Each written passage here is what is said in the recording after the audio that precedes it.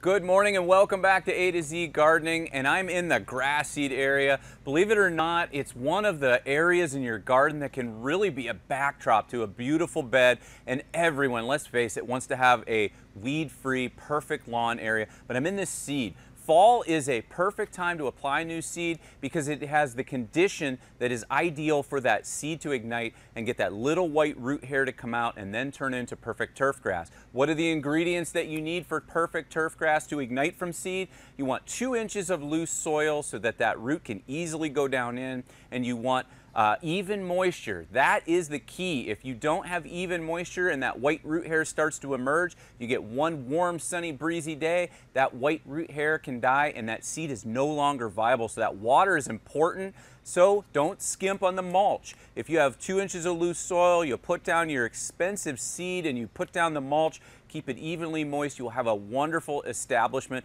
of turf grass. What grass we have to choose from here? One of the standbys that's been around since I was a kid is a Pennsylvania State mix. This mix has a host of different types of seed you'll find on the back here, and all the different ingredients are listed. The first two here being Kentucky Bluegrass and Red Fescue. Both of them are a little unique in the grass seed area. If you put in perennial rye and that perennial rye plant is destroyed by maybe a hot summer or the snowplow or something, little salt by the edge, something that kills that perennial rye, it won't come back. But the Kentucky Bluegrass and the Red Fescue, it will fill in and creep and fill in those areas. So this seed here, top of the ingredient list there are fillers that fill in that grass, giving you that nice, full, lush look. The percentage of germination is also listed on every package. It is by law, so it tells you how viable all the seed is. Technology has changed in the seed industry and all the plants even that we produce here.